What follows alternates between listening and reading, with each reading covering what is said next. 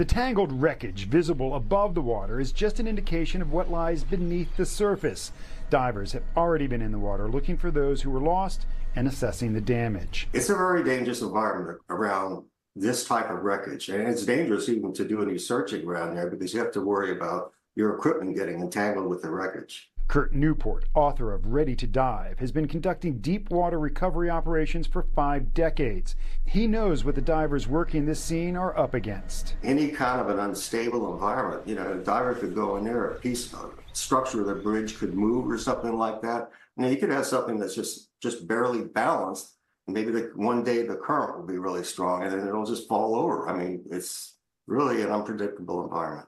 Newport says diving in a river poses its own challenges. The problem is the visibility of the Patapsco River. If it's like every other river I've ever been in, it's going to be a few feet at best.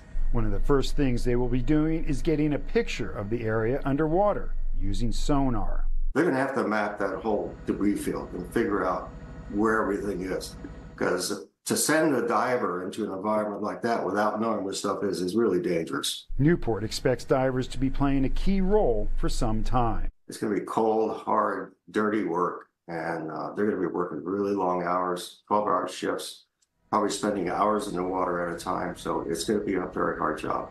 Mark Segraves, News 4.